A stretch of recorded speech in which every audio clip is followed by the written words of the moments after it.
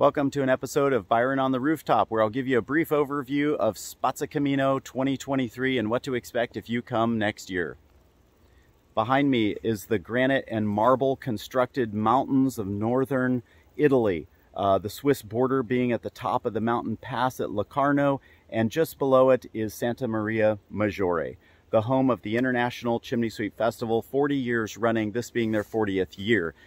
Children from this region would go over the Italian and Swiss Alps into Northern Europe and supply their services as small people to clean chimneys and flues, sort of the darker, shadowy portion of our history. We celebrate that now annually as the end of human trafficking in that era, where children were no longer required to do that. And now we have very cool rotary systems. We have cane poles with rods, and we sweep much safer, and we do not use that type of labor anymore. So this annual event is celebrated with chimney sweeps from around the world, mostly from Northern Europe.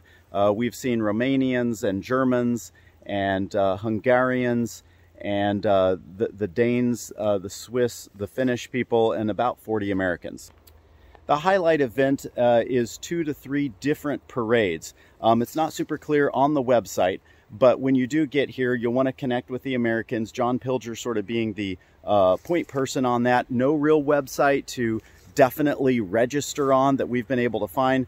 We flew here, we tried to get connected to people. We just sort of showed up and found some Americans, and then they started introducing us. So quite informal as far as its organization method. This year, one of the American business people supplied these hats, Spazzacamino 2023. Now, a little bit of language help here that might help you and your family if you guys come here.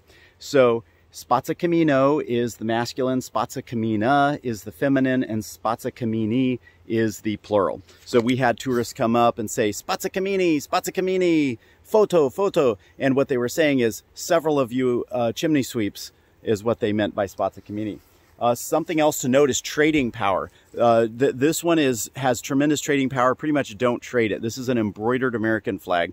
And then also the belt down here on my uniform.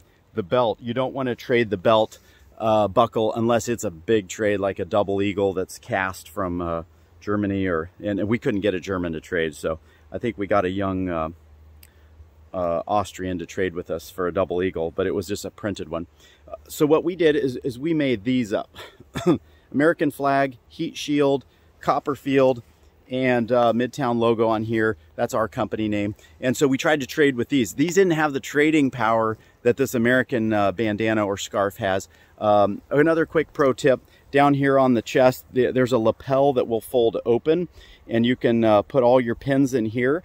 And so you'll bring your American ones. This is Chimney Doctors from Minnesota, Chimney Doctors from Bailey, Colorado. Forget where this one's from. Saver Systems. This is our Midtown. I shook hands with a chimney sweep one. And then over here, we've got the Hungarians. I traded with the Hungarians. And here I got a special Schornstein Fagermeister from Germany. That was very special. But these brass ones have trading power. Plastic ones don't have much trading power because, of course, just think the more expensive it is, the more value it is for them and for you to get one of their specialty pins. So scarves are traded, and pins are traded, and it's very fun. Before and after a parade, you're standing there and trade, and you're working with someone else. Find a place to sit down in the shade and talk to someone from another country. There's lots of public places of eating up and down the small paseos and streets of Santa Maria Maggiore, and I think you'll love coming. You'll love connecting with your own Americans. You'll love connecting with the people of other countries, talking about tools, techniques. I hope you enjoy, and I hope you come.